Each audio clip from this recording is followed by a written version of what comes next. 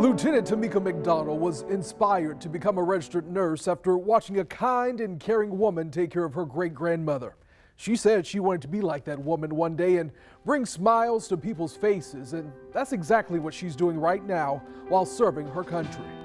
This is Lieutenant Tomeka McDonald's current mission, fighting COVID-19 by vaccinating people right here in our community. When I was a little girl, I was taught to serve. That's been my only mission, is to serve the greatest amount of people and put a positive impact on as many people as I can. Lieutenant McDonald's story is one of trials and tribulations. She grew up in a small Georgia town with not a lot of money and not the best education. I didn't learn how to read until pretty much third grade. Had a teacher come in, teach me some things. McDonald says she got involved in an abusive relationship, became pregnant, and did not graduate from high school.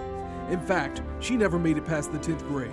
At that point, I thought that I would never, really make it out of my environment that I was in. But she did make it out, eventually meeting a Navy recruiter who would change her life. McDonald got her GED and entered the Navy in 2001. She excelled in her military career and received the proper education to land her dream job as a registered nurse. No matter what you go through or who you are, that there is a chance for recovery and that there is hope.